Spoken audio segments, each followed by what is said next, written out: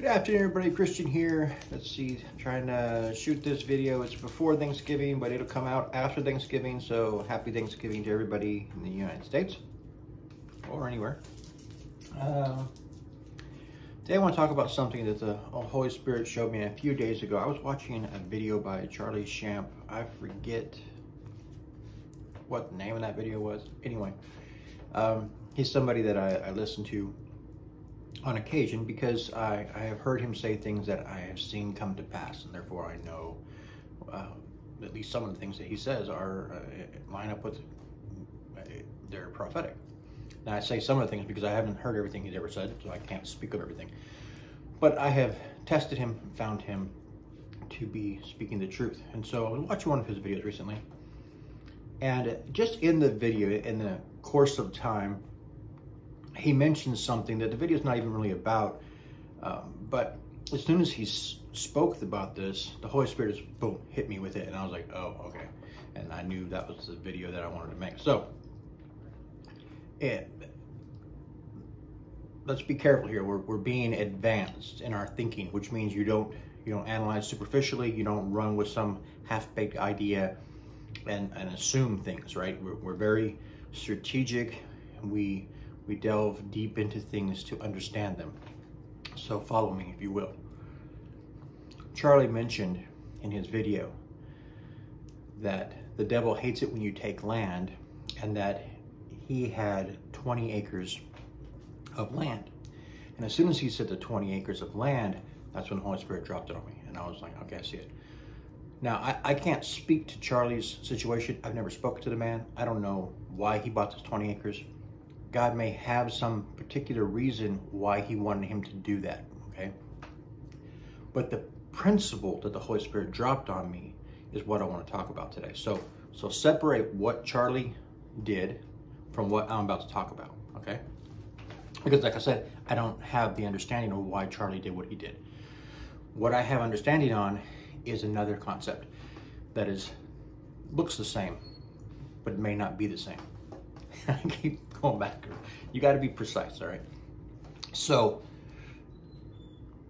what the Holy Spirit was dropping on me is that a lot of people do this. They go out and they get a blessing from God, and they say, okay, I'm going to go out in the country somewhere and buy some land. And now, we're taking the land by doing this. And in reality, many times when people go out and buy land, they buy unproductive land. And that's a problem. That's an error. It's from a lack of understanding. So let me, and this is what I'm saying, separate from what Charlie did. I don't know why Charlie did what he did. God may want him to buy that land so he can build on it or whatever that would make it productive. I can't even speak to the land that Charlie bought. I have not seen this land. I don't know what it is. So let me give you some concept here.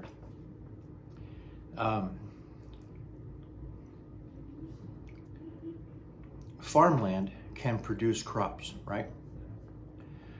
And so you could buy the land and then either, lease it to farmers or, whatever, who would then grow a product on it, and they would pay you for the right to do that. Or you could, sow your own seed, reap the harvest, and then go sell that, for yourself. There's many different ways to do this, but basically the concept is the land is productive. Now you could also go out and buy an acre of desert, and it's not going to produce any crop, right? You know this because it's in a desert, unless you go and irrigate it and things of this nature, and know that the soil's good, and you change the soil or whatever you could do to it. But by and large, there are land plots that will produce, and there are land plots that will not. You could go and buy up 20 acres that are absolutely worthless, but they're worth something to somebody on the other side of the equation. So let's say you had 20 acres that didn't produce anything, but every single year you had to go pay the government in order to keep those 20 acres. You're paying property taxes, right? That kind of a thing. So now this land that you bought to take the land is actually taking you money, you know, and just keep basically ripping you off. And the more that you bought up, the more it would cost you, you know. Now, maybe you're buying land that's got lots of trees on it, and you turn around and you sell these trees to some company that maybe International Paper or something. They come along and they chop these trees down, and they're going to go make paper with them, and they replant your field, your land with new trees, and 20 years down the road you go and you chop them down again, you know, whatever the concept is.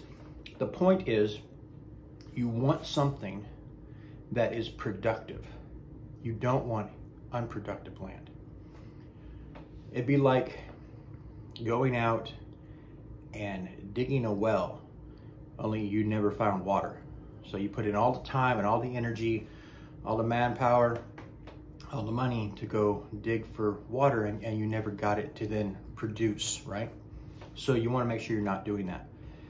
A lot of people talk about going out and buying gold so that you can keep up with the rate of inflation or whatever, especially when people are talking about prophetically. People have seen, not myself personally, but other people have prophesied that they have seen the crash of the dollar.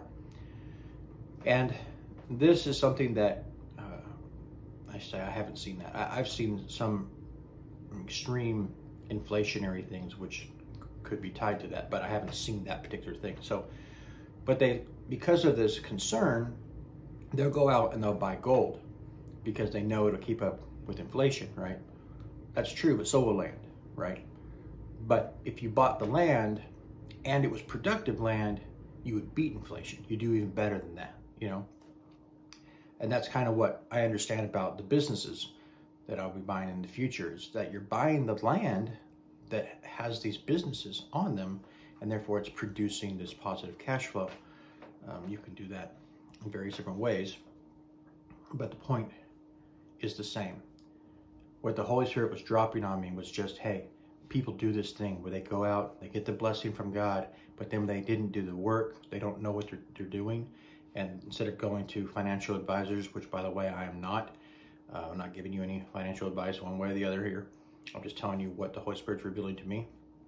When God gives you your wealth transfer, listen to people who've done the work on that area. Listen to people who are skilled in areas of finance, and then listen to the counselors that God gives you, and then pray about it and go the direction He's telling you to go. But in this particular instance, I'm just giving a warning. Be careful not to throw your wealth transfer basically into the garbage because you bought something thinking one thing, but didn't have enough understanding to know, no, wait, there's a difference between productive land and unproductive land. And I want to make sure that I'm buying productive land. And that's true for businesses too. If you go out, buy a business that's struggling, it's not something you can actually turn around, it's just a bad business idea or a bad business industry or whatever, then you're just going to be fighting something you don't need to fight. Go pick the businesses that are, they have a moat, you know, kind of a thing. And if you don't know what that is, then you need to educate yourself on that subject matter.